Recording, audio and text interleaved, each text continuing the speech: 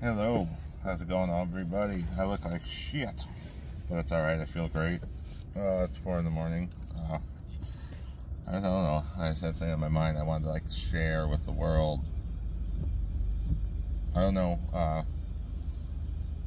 it's hard to sleep after you have to consider who to save and who to not when you're driving down the road and you just see some sort of car crash or incident, some sort of accident, and I was a first responder in Vermont, and I don't care where I am, what district or any of that. If I see something that my skills could benefit the people involved in the emergency, I'm not going to sit around waiting for permission. I just if there's something else that takes over, I step back and, I don't know, do a 360 around the entire scene as if I'm not even there, and make a decision immediately on what actions to take and start telling people what to do.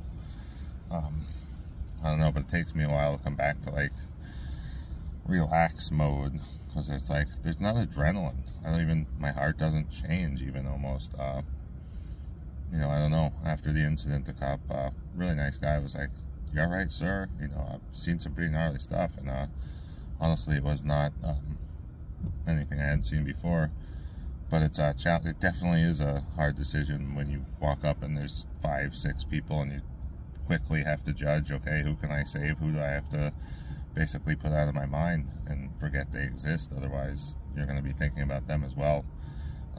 Not an easy position to be in, but they're all good people. You never know, I may end up working with them. That'd be ironic.